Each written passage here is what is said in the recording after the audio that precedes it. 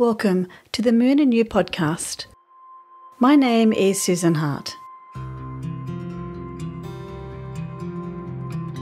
You are invited to lean in and listen to conversations and content that elevates and educates in hormones, financial literacy, menopause, esoteric subjects about the moon, stars, and ancient medicines, and always with the intent to grow and find peace within the female body. As always, and in the spirit of reconciliation, I acknowledge the traditional custodians of country throughout Australia and their connections to land, sea, and community. I pay my respects to their elders past and present and extend that respect to all Aboriginal and Torres Strait Islander peoples today. Welcome to the Moon and You.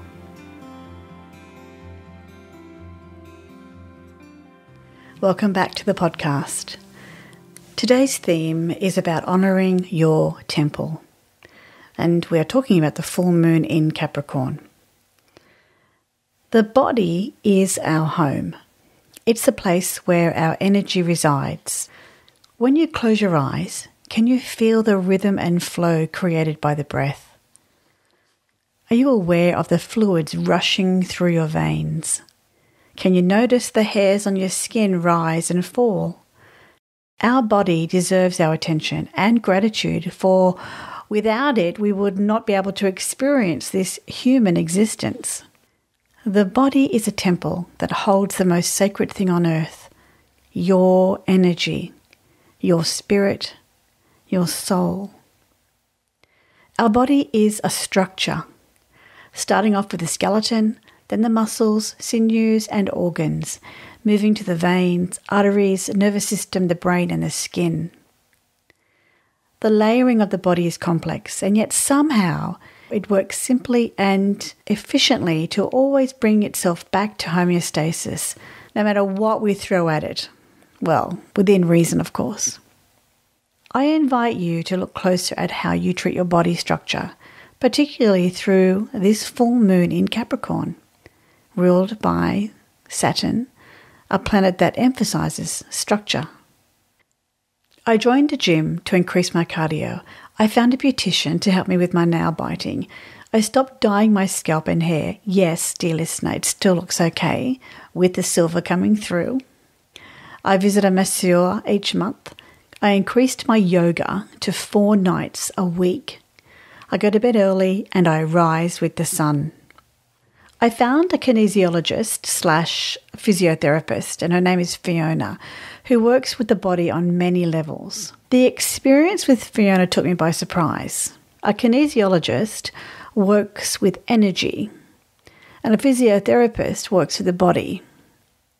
One is in the world of modern medicine, and the other is in more of an esoteric alternative medicine.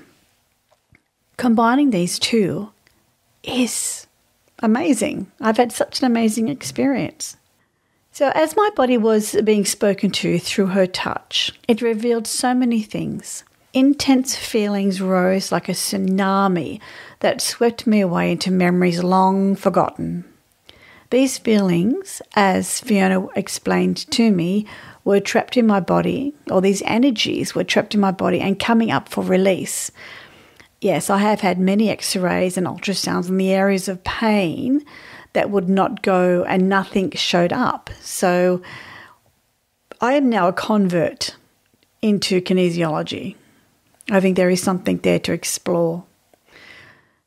So as Fiona continues to explain to me, the body does hold emotional energy and it can get stuck in many places within the body.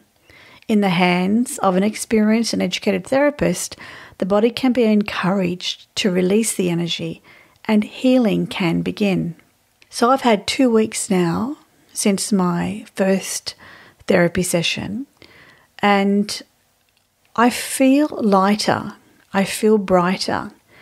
Yes, I still have a bit of neck pain and I have a little bit of a back pain, but I don't have the ache anymore. I can feel where some of the joints are still inflamed, some of the neck area is still inflamed, but the overall aching has gone.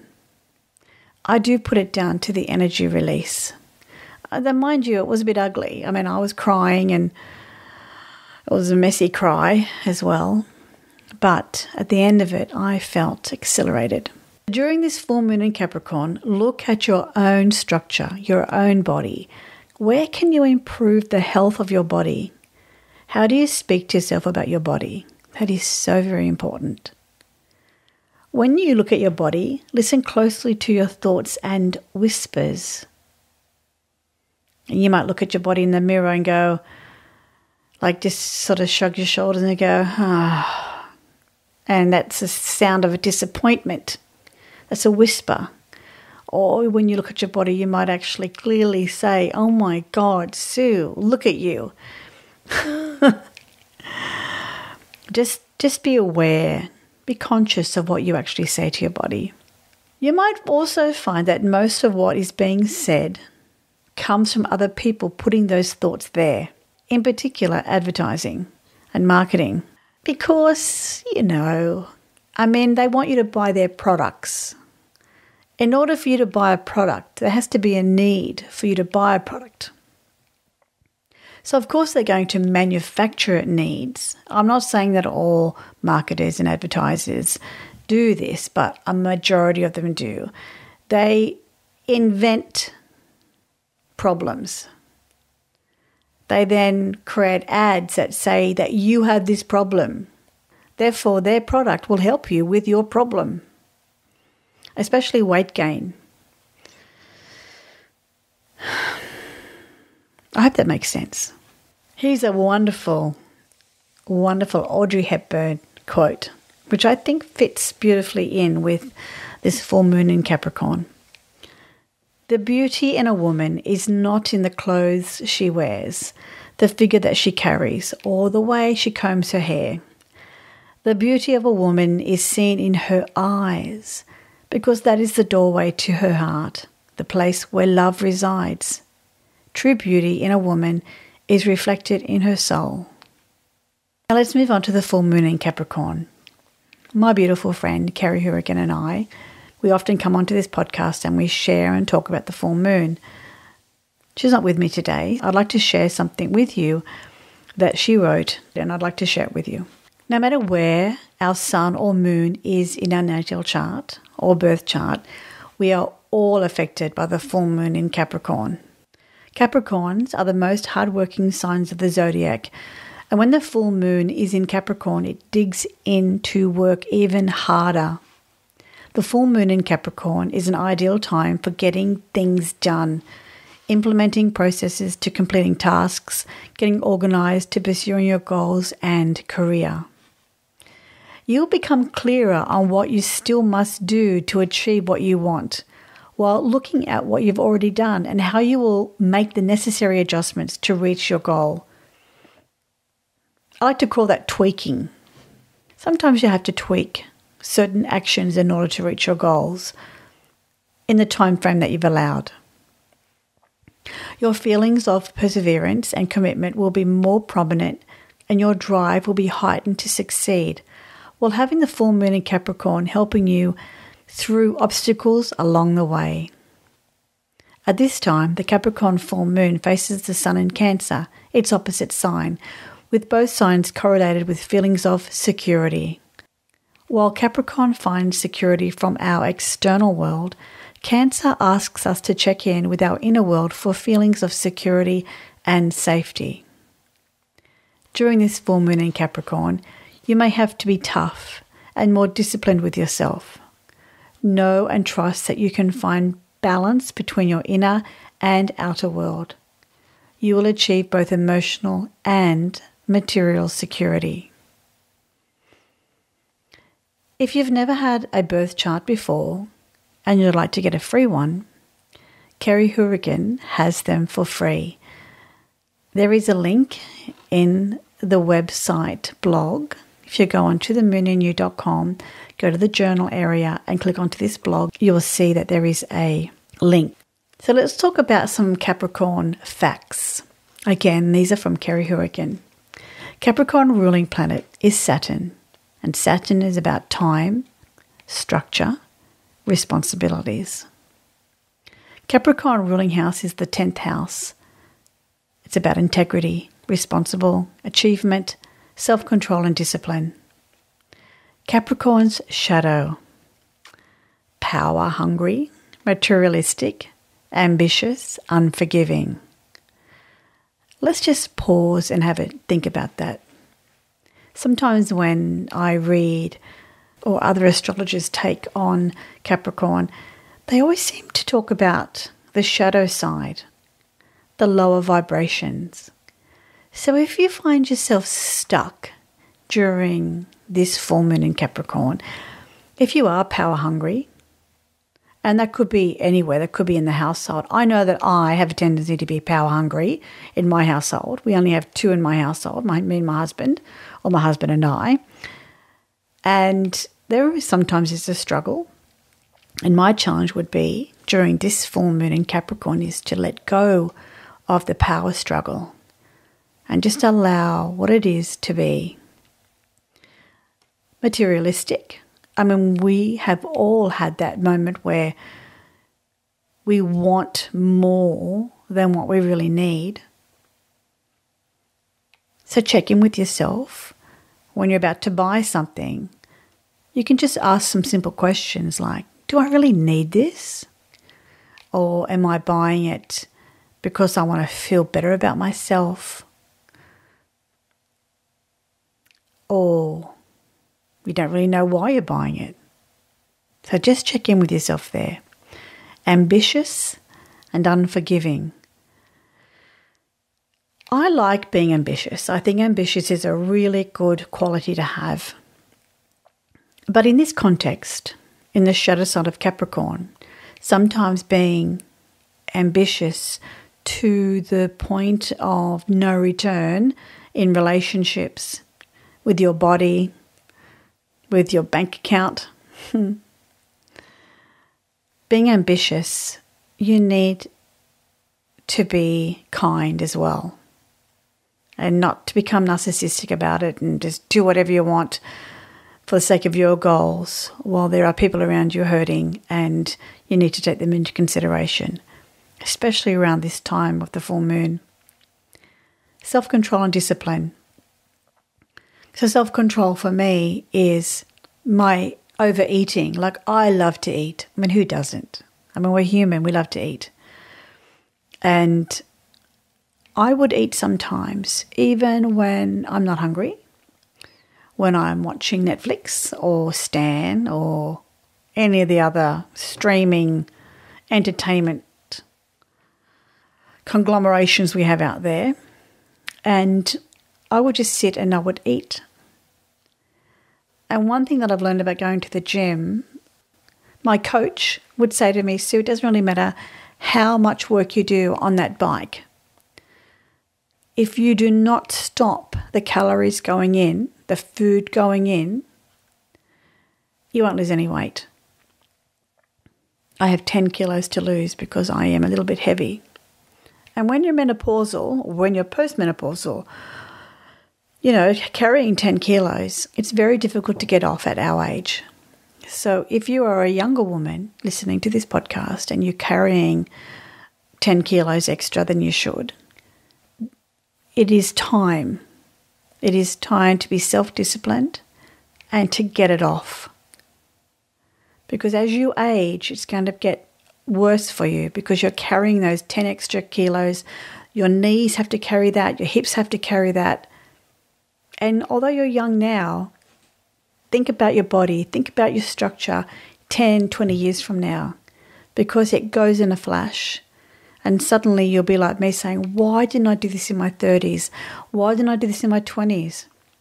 Just stay fit all the way through your life. Be disciplined. Do it. This is one of the wonderful high vibrations of Capricorn, which is self-control and discipline. It's the unforgiving and ambitious that are the shadow side. So unforgiving, I'd like to relate this to ourselves. If we are unforgiving of ourselves, so if we do something and we just are so hard against ourselves, I encourage you to forgive yourself. If you've let somebody down, forgive yourself first and ask forgiveness. Human beings are amazing at forgiving. We have such empathy for people and for animals. When we become aware of their situation and their plight, we tend to have empathy for them. Capricorn symbol is the mountain goat. I love looking at mountain goats. They are so clever. Their hooves are amazing. Now they have a skill set because they have the tools. They have the feet and the legs to be able to go up a mountain. So whenever Capricorn comes around for me, I tend to think, what are the skill sets that I need to have in order to reach my goals? What are the skill sets? What does it mean for you? What are some of the skills that you need to reach your goals? So the mountain goat, as I said before, they have these most amazing hooves and feet that can climb the mountains. They have agility. They have no fear. So have a think about that during this full moon. The Capricorn medical ruler is a skeleton, knees and joints. Now we've talked about the structure as well. I'd like you to really consider how you care for your structure. What do you consume that supports the bone marrow, the bones, the joints, the knees? You might be a dancer, you might be a netball player, you might be a basketball player. And when you're young, that is fantastic. You know, you can go for 10, 20 years. But as you age, your skeletal system, knees and joints, don't fare so well. So take it easy out there. The Capricorn element is earth. It's practical. There's a sense of foundation. One thing that you could do is to go out into the earth barefooted and just feel the energy rising up from your feet to your knees, to your thighs, into your hips, into your breasts, into your neck, into your head, into your hands. And just spend some time with nature. Capricorn modality is cardinal, and that means it's an initiating action. It initiates action. It's a go-getter. You might feel that. But if you don't have anything to go after, you might put that energy into something else that could be detrimental to yourself. So that's why having a goal is fantastic at this time. And of course, the counterbalance sign is Cancer. Now, when we talk about balancing signs, so Kerry would always teach me that whatever is opposite is always balancing each other out. And what I've learned about Capricorn and Cancer, thanks to my beloved friend Kerry, Cancer brings up the emotions in the body and you address it. Now, if you don't have a container, that's what Capricorn can do for you. Capricorn is a structure. It can be a container to hold all of those emotions and those feelings. And that's how these two balance themselves out. Kerry has a fabulous podcast all about the full moon in Capricorn as well, so I do encourage you to go over and listen to that as well. Here are some helpful suggestions during the Capricorn full moon. I've made them all around the body. So first one is book a massage. Journal everything you love about your body. I mean everything that you love. Put nothing in there about what you don't like, just everything that you love. Now here's a couple of things from me. I love my eyes. I love my hair. I love my legs and my bum. That's about it so far. I've got a lot of torso image, body image work I've got to work on because that's where I carry on my weight.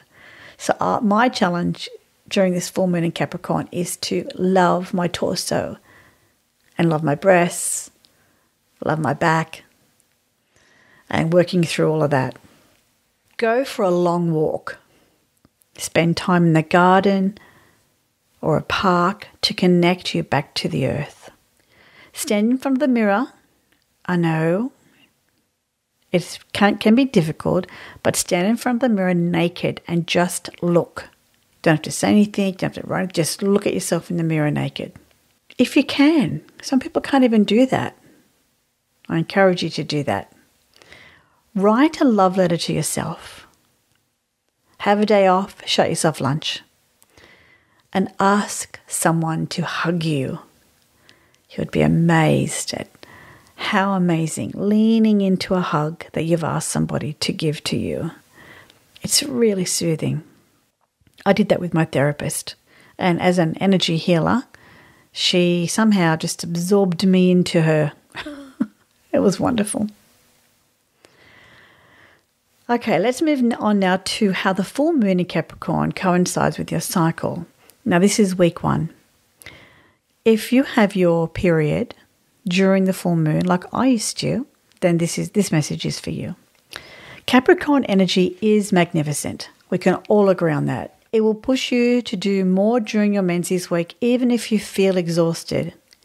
If your period arrives during this full moon, allow yourself to feel the pull of the Capricorn energy, but focus it more on activities that don't require physical exertion. Remember, your body is in repair mode, and having to deal with the symptoms of menses and pushing yourself physically will not serve you at all.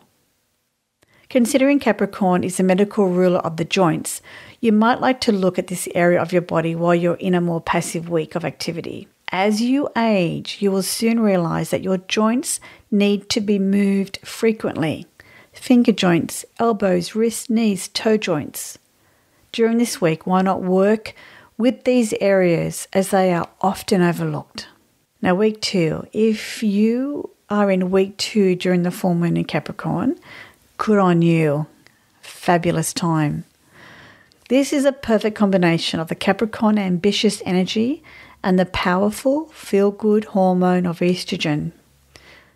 Because as you know, week 2, estrogen rises from, say, day 5 right through to day 14. Capricorn energy will give you forward momentum, and estrogen will give you a feminine overhaul. So what do I mean by that? Well, estrogen gives us fuller breasts, shinier hair, glowing skin, sparkling eyes, quick brain activity, arousal feelings, happier moods, more outspoken and stronger. Endless supply of endorphins, which is a natural painkiller, will help you hit any ball out of the park. So endorphins naturally occur with high levels of estrogen. This is the best week to charge ahead with your task list in hand. You have all the power this week. You are stronger, smarter, and fearless. Go for it. Week 3. So week 3, if you are in this stage of your cycle through the full moon in Capricorn, this message is for you. The skeletal system is medically ruled by Capricorn, as we mentioned before. Let's explore this a little further and see how this vital system is affected during a menstrual cycle. A study found on the NCBI website has the following information, and I would encourage you to click on the link in the blog and read it. Read the full article. The menstrual cycle is a complex process involving the interaction of the hypothalamus, the anterior pituitary, the ovaries, and the uterus. The hormonal changes occurring during this cyclical process not only affect oocyte maturity, and I spelled that OOCYTE, maturation, and the endometrial and vaginal environments, but can also influence several other psychological and biochemical phenomena. They investigated the changes in serum calcium, magnesium, and inorganic phosphorus levels during different phases of the menstrual cycle in 50 healthy young women. We found subtle but significant variations in these levels in the menstrual, follicular, and luteal phases. The results showed that serum calcium level was highest in the follicular phase, whereas the serum magnesium level was the lowest in the follicular phase. The serum inorganic phosphorus levels was highest in the menstrual phase. These variations could be due to the impact of changing estrogen and progesterone secretions on the parathyroid glands. Your body cannot make calcium, basically. The body only gets calcium it needs through the food you eat or from supplements. If you do not get enough calcium in your diet, or if your body does not absorb enough calcium, your bones can get weak or will not grow properly. Now, when looking at this type of research, you need to ask yourself a few questions.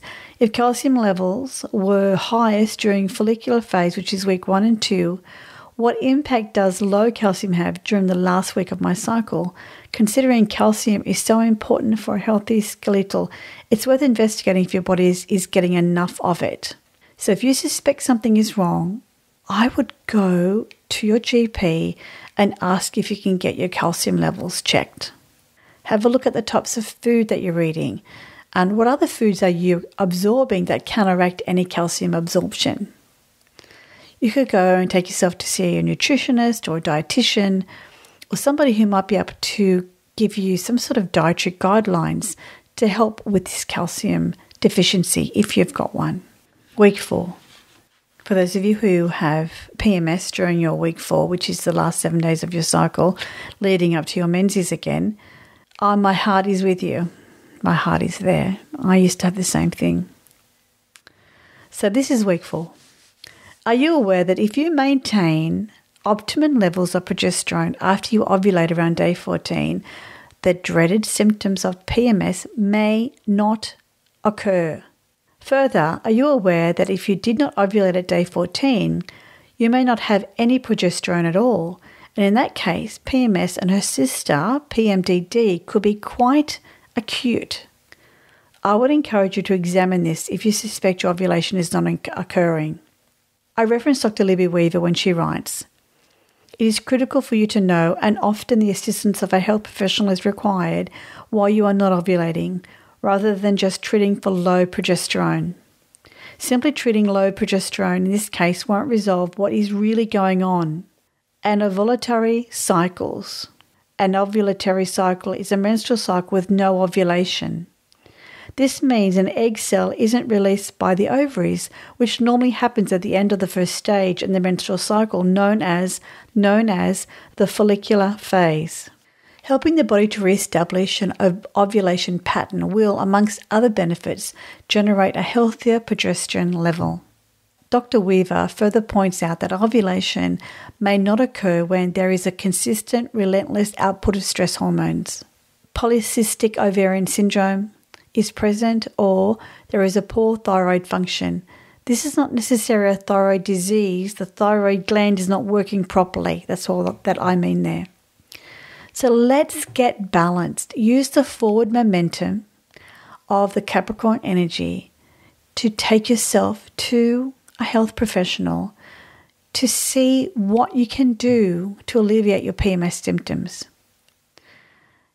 Now, if your doctor or health professional isn't aware of these things that I've shared with you, perhaps refer to Dr. Libby Weaver and some of the things that I've pointed out here.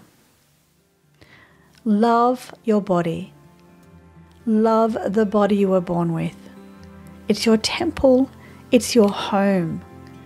And whatever you say to your body, it hears and responds. No matter how you compare yourself to other people, the most important thing is that you love the temple that you were born with. Thank you so much for listening. I hope you enjoy this glorious full moon in Capricorn, whatever you're doing. And I shall see you on the next new moon. Take care. Bye for now.